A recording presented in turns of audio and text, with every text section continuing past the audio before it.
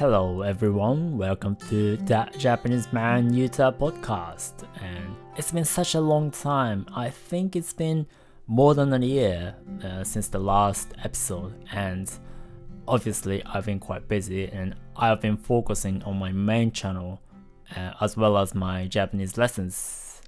So if you haven't subscribed to my Japanese lesson email list, I put the link in the description, so be sure to click it and subscribe. Now, let's get to this topic about making Japanese friends online.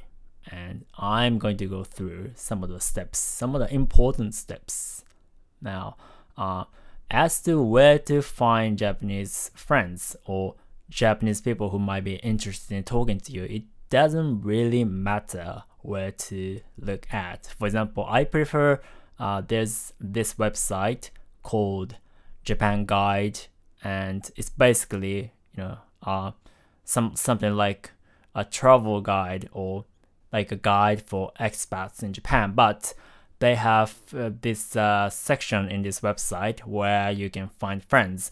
And the reason why I like Japan Guide Friends is that it's entirely text-based. So it really depends on your taste. I just like this pure text-based approach because this way I feel like I can focus on somebody's what's inside in a particular person, and if you want to make friends who you can get along with, I think that's the most important thing. So less judgment on how you look, more content, more on what's inside. But you can also use other websites. I think you can use something like Hello Talk, which is more like a language learning app, or maybe you can use italki, which is also a language learning app.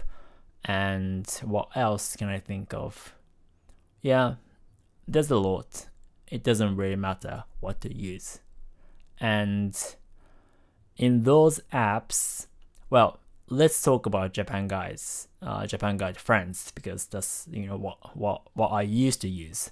So basically how it works is you post an announcement. So something like, hey, my name is Yuta. I'm looking for some friends, with whom I can talk about things I like, I don't know, music, culture, travel, stuff like that. So, if you're interested in that kind of stuff, please contact me. So that's an announcement. And if somebody is interested in what you wrote, they will write to you.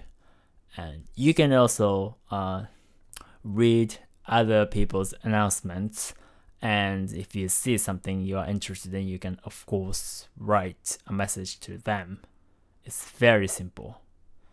Now, again, it really depends on your taste and the kind of person you are talking to, as to what to write. But I think it's usually a good practice that you introduce yourself a little bit. Well, or maybe like you can, maybe you want to write why you are interested in talking to that particular person. For example, hey, I like what you wrote about this and that.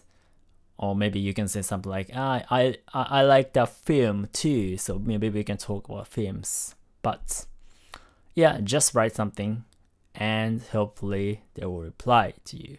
So here's the thing, a lot of people try to make friends online, but they will eventually give up because they feel like it never works. So for example, they exchange messages a few times, 3 or 4 times, and eventually the other person stops writing to you. And you'll be like, wow, there's no point if they always stop writing to me.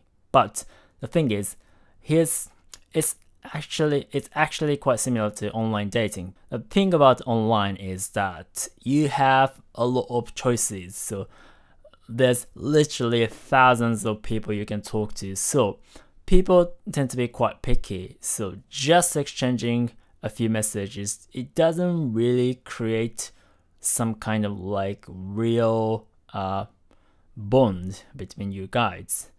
So, but it just means you just have to keep trying until you find somebody you're really comfortable talking with, you really enjoy talking to, and maybe you have to try, I don't know, maybe 5, 6, 7, 8, 9, 10 people. And so my advice is don't give up easily.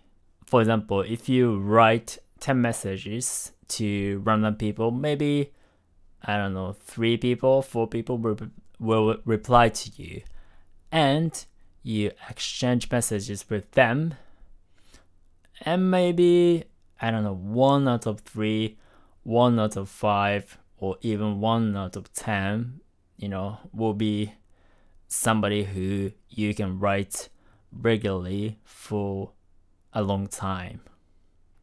And it happens. It has happened to me, and I made a lot of pen friends, pen pals this way.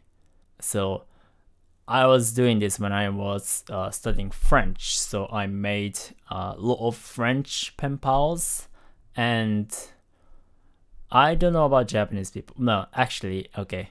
So I think if you try to make friends online, I mean real friends, you can actually meet up with Japanese people. It might be a little harder compared to people from Europe or North America, because when I made online friends with French people, I was actually quite surprised that I was able to meet them in person. I mean, okay, I'm a guy, so I'm a heterosexual guy, so I'm obviously interested in girls. So, I would send message to mostly girls, but, I also send message to guys as well. But I also tend to have a lot of female friends, so, I'm usually quite comfortable talking with girls. Then eventually, if you keep exchanging messages, you will kind of want to meet them in person. So I suggested, hey, I'm coming to France, so why don't we meet up? Or maybe they're coming to Japan, so I want to meet up with them. And all of them said yes, which is actually quite surprising for Japanese standards, because from my experience, as far as the interaction between Japanese people, is concerned, if you're not Japanese, this might be a bit different, but actually meeting up people, especially girls that you met online, is extremely difficult in Japan. But then again, if you are not Japanese, I think it will be a lot easier, because I've known a lot of non-Japanese people who met Japanese friends online. So don't worry about it that much. But if it feels a bit difficult, it's probably not because of you, it's because of Japanese culture.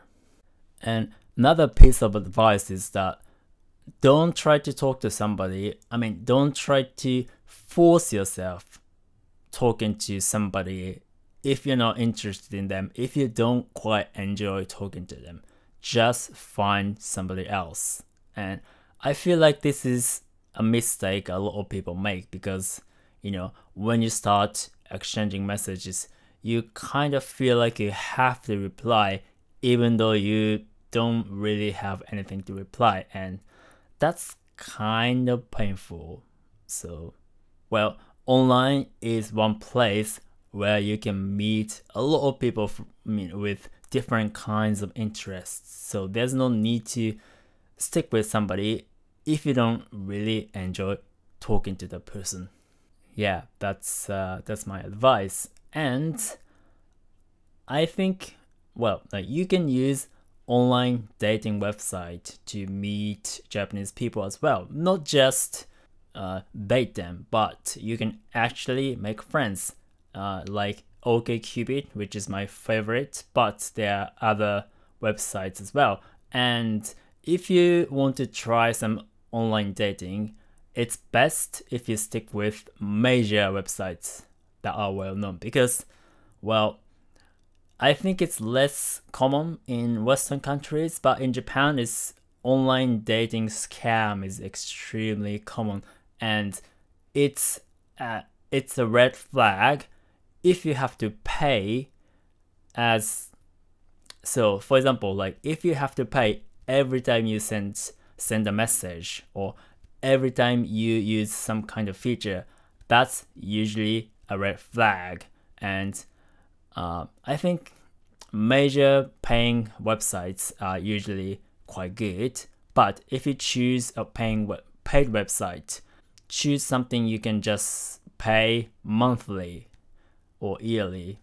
I actually, alright. The other day, a guy sent me a message saying that he met a Japanese woman online and some kind of CD online dating website. Well, it wasn't even a dating website, I think, but what happened is that the woman insisted that he communicated with her only on that website. So every time he said, oh, we should exchange some other contact information, we should exchange email addresses, she would say, oh, my email, I can't open my email address, blah blah blah. So she would come up with an excuse so that he could continue talking to her. And the catch is, on the website there is a translating feature, and every time he would use the translation feature, he had to pay. So that woman was fake, and her job was to talk to guys so that guy would keep using their translation service. That's a good example of online dating scam. Don't fall for that. And also, this is also important advice. When you meet people online, sometimes you feel like there's something wrong with, some people. And if you feel that, it's better you just don't talk to them at all, because you never know, there's some really weird people out there, and you don't have to deal with those people. So just stick with somebody you're comfortable talking to. And well, I think I covered everything I wanted to cover, so I guess that's it for today. And well, if you are interested in learning Japanese, and not just Japanese but Japanese culture as well, you should subscribe to my email list, Japanese with Yuta. I put the link in the description, so check it out. Otherwise, see you guys soon. Ciao ciao.